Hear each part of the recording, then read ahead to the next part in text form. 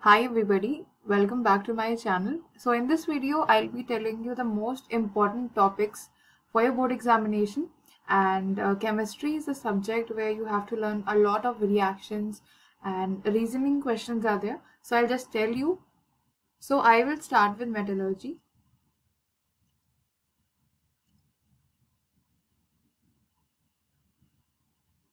And yes, if you want all reactions ebook of chemistry, then you can purchase it from the link in the description box. It is of 50 rupees only. I have chemistry PYQs, that is the previous year questions for 10th class. That is also available. You can buy it from the description box. It is of 70 rupees. So I will start with metallurgy. You have to do all the named reactions. In this chapter, you will get Peyer's process. And in that, you can see how bauxite is converted to alumina. Then we have Hall-Herold's process. Alright. And in this process, you have to make sure that you learn the role of cryolite. You must know the formula of cryolite, that is Na3AlF6. Then we have role of fluorspar and cryolite. Please make sure to learn all these reasoning questions. Then we have role of powdered coke, right? There is this Hoops process,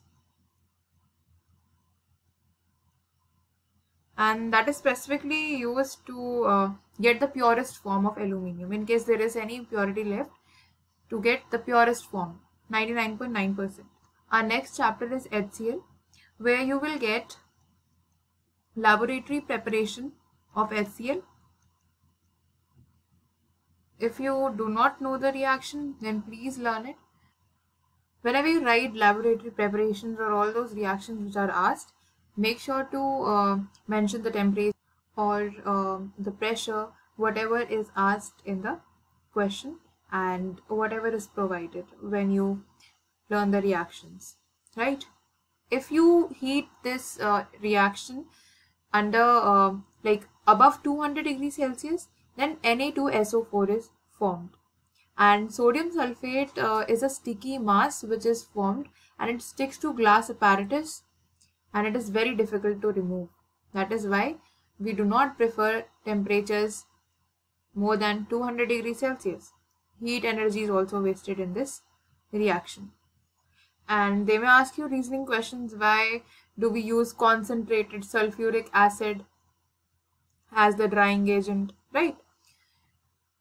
Next is fountain experiment, a very important experiment, which explains extreme solubility of HCl gas. Then this reaction, they may ask you a basic and an acidic gas reacts to form a white solid compound. So the answer is ammonia and HCl. Both these gases react and they form NH4Cl, dense white fumes. Okay, NH4Cl is also a white solid compound. If the question asks white solid compound, the answer will remain the same. Then fifth is preparation of HCl by that funnel arrangement. You might be thinking that I'm covering all these topics, but I feel everything is important here. So you'll have to explain why we use this funnel arrangement.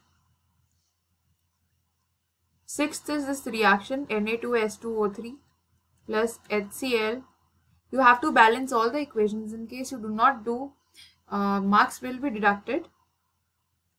2NaCl plus H2O plus SO2 plus S. In this question, they will ask that HCl reacts with a compound to produce yellow sulfur particles. Yellow particles. So the answer will be sulfur. And the compound used is sodium thiosulfate. So when they react, you get all these products, and this is yellow in color. There is one more reaction where this diamine silver chloride is formed. Make sure to do that also, since it gives a thick curdy white precipitate of AgCl. One more reaction, MnO2 plus 4HCl, which is frequently asked. That is MnCl2 plus, I'm just balancing it, so, Cl2. This is chlorine gas, which is greenish yellow in color. Note the colors also. They may ask you that this color is released, so you have to identify it. Then our next chapter is ammonia. In this, you will get Haber's process, a very, very important reaction. And in this, I'll just show you how this reacts. You have to write all the favorable conditions like the temperature, which is in between 450 to 500 degrees Celsius. Then you'll mention the pressure, that should be above 200 atmospheric atm. And then catalyst, that is finely divided iron. And then promoter, traces of molybdenum. So Molly is my sister's name. She has a YouTube channel, if you know. If you guys know her, right? Then you can study the fountain experiment. That is very similar to the previous chapter. It is almost the same. Only the difference is in the color that is released, right? Then you will study chemical properties under that reaction of ammonia with oxygen. And then catalytic oxidation of ammonia, right? Next chapter is ammonia. As I've told you, you have to do all the laboratory preparations. Then we have manufacture of nitric acid, that is by Oswald process, where there are 3 chambers, catalytic and then oxidation chamber and then absorption tower.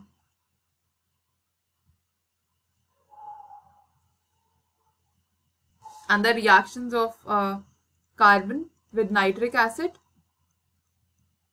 sulfur with nitric acid, make sure to practice them as well.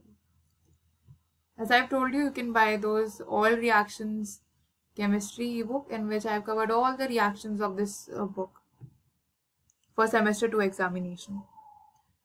Next chapter is H2SO4, that is sulfuric acid. This is called king of chemicals. And contact process is a very important reaction in this particular chapter. You can also learn the reactions of chemical properties of dilute sulfuric acid.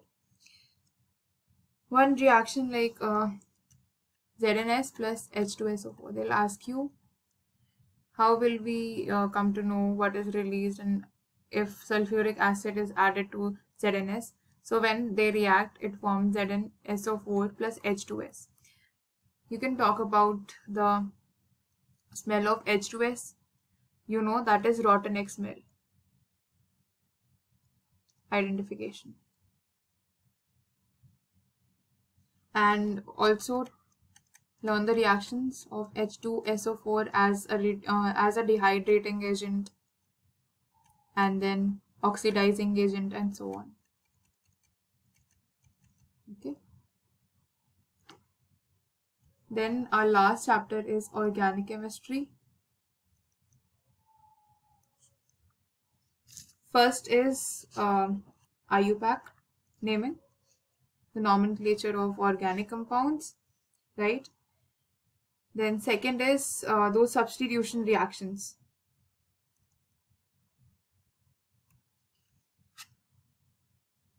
Also made a video on organic chemistry. You can watch it.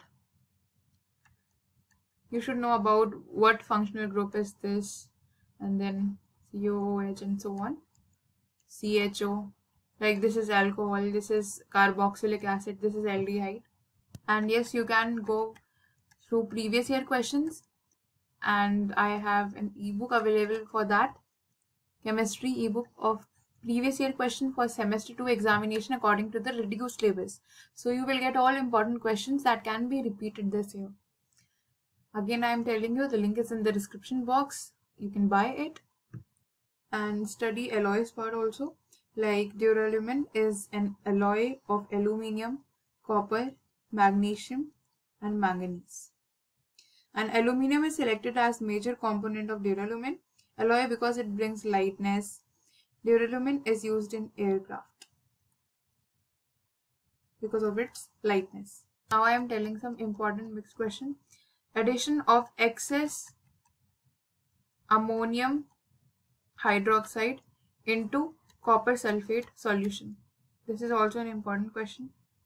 Please refer to your book.